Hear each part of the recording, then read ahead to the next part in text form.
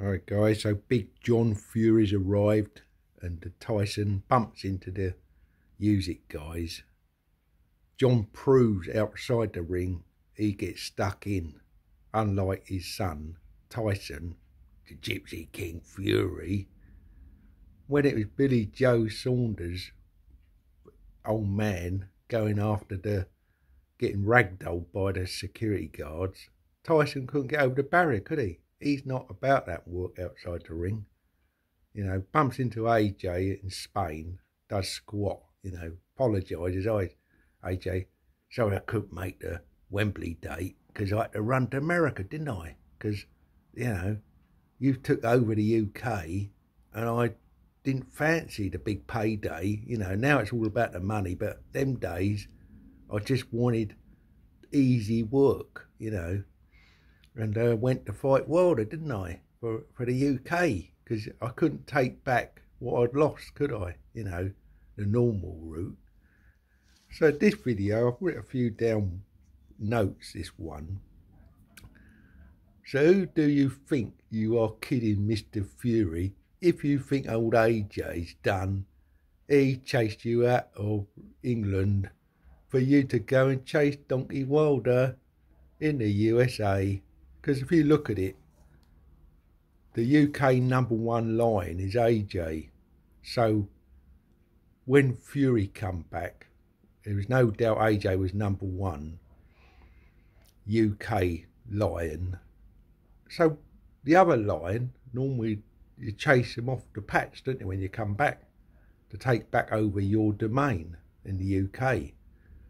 But if you don't fancy it, they go off, don't they, find new territory. And that's why he's on the road all the time, Tyson Fury, because he can't fight AJ and get back his domain, do you see what I mean?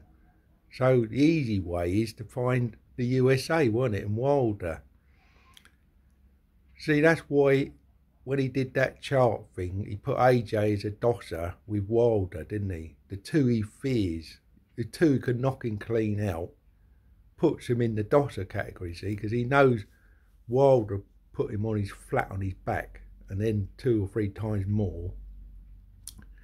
So although he's got his number, he knows that he could still be levelled. So he's a dosser. So when it's showing the psychiatry, see, I spoke to psychiatrists about, you know, how you do things, and he said by putting them two as a dossers, that's his worst fear. It's the opposite, see.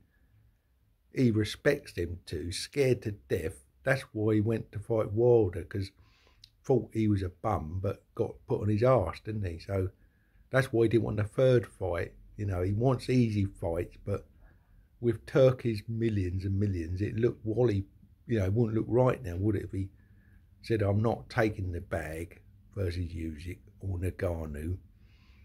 I'm going to, you know, go and fight Chisora 4 or, you know, Pianetta 2 or something, because he wants easy work, really. That's his history. He's only fought Wilder because he thought he was sloppy. He's even said that all you beat is old teas. That was on the interview once before he fought the first time. You done squat, basically, to Wilder. That's what he was saying. So I made some notes here. So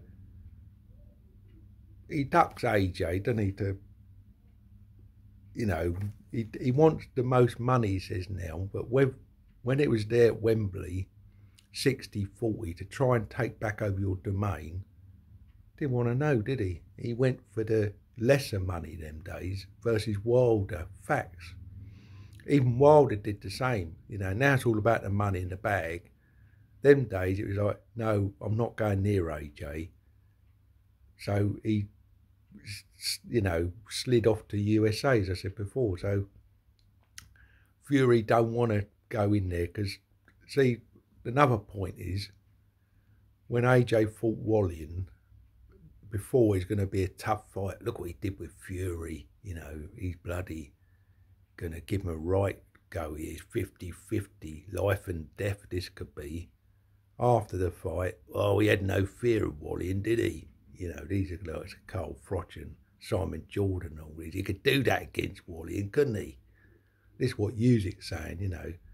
It's all right calling him Ngannou. I know he had many experiences, but he still shapes up well, and I think he still lands the leather on somebody. So it's easy said than done. I think Usyk needs to go in there to win the Ngannou. I think he'd beat him, but he'd tire him out more. He won't do what AJ did. But with this Wallin, showing the Fury's own fans, they were saying the same. Oh, well, he knew Wallin, didn't he? That's why he picked him, because in sparring he knew he didn't hurt him and all that. Well, that's why then, using your logic, that's why AJ's chasing Fury since the sparring. Got lit up and even admitted Fury did. Since then, he don't want to go near AJ. That's why he puts him in the dosser category. You know, the psychiatrist has worked it out. You know, your biggest fear, you put as a dosser. That's dismissing him, see? Don't want to face reality. So the sparring stories are true. Wallin was broke before he got in there because he'd already tasted AJ's leather. And AJ had no fear of Wallin, just like he got no fear of Fury. Fury can't hurt AJ, see?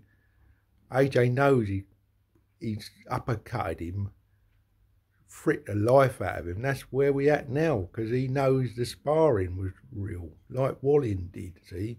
The logic works. Now understand what they're trying to say to Fury fans when they say, oh, you know, he knows Wallin, he can't wait to get in there. It's unfair advantage because Wallin can't punch to save toffee, can he? And Fury's in the same boat as Wallin, isn't he? You know, they go life and death. That's why I'm not hating on Fury, but I'm putting reality out there, see? Fury's a good, honest Christian fighter. Good, not great. And this is what Usyk's going to show. There is levels to this. I don't get bamboozled with all this BS because of the Wild trilogy, like all the others say, well, he has to get to Wild as how he was in the second fight to beat Usyk. You know, this fantastic thing. Wild had no defence in the second fight. Or the first fight. He just didn't need it in the first fight. So look at all the other fights other than Wilder, and Fury's life and death with most of them. Don't put no masterclass on. Chisora was past his sell-by date like White was. So we'll all see it happening now. As I said, I don't mind Fury, but all this boasting, and I'm happy if he does show me up wrong, egg on my face. I don't care, you know, good luck to Fury. At least he will quieten me down. But you got these guys been saying for years on my channel, it was supposed to be AJ Fury, wasn't it? Then use it. They all say, don't disappear. Don't shut your channel down. Meaning when Fury levels Usyk or AJ, you know. You're not going nowhere, mate. You know, you lot are the ones that are going to disappear because you have nothing to say. Like, that's why they disappeared since the Ngannou fight. You don't hear nothing from the Fury fans no more. They realised Ngannou embarrassed him, put him on his arse, and then they're talking about he's like Ali's the greatest heavyweight ever. Greatest heavyweights don't do that shit. Ali, when he fought a lesser bloke, normally put him in his place within a few rounds. I think there was one bloke who's a scaffolder, got a title shot from Britain. And that was a joke, you know, easy work, 4 or 5 rounds, that was it. And that happened a lot of times with Ali. Anytime there's an under, you know, lesser don, they got what they deserved. And so Fury, I'm not giving him a pass, sorry. He's all this mental ill stuff and he can't get up for this, he can't do that, he can't get up for that. We never made excuses for all the ex-champions. It's what it is on the day. You're supposed to be the professional. You're supposed to be the greatest thing since Ali. You're supposed to handle business. So I don't give him a pass on all these life and death struggles. If you want to, that's up to you, mate. I'm waiting for this Usyk fight now and let the best man win.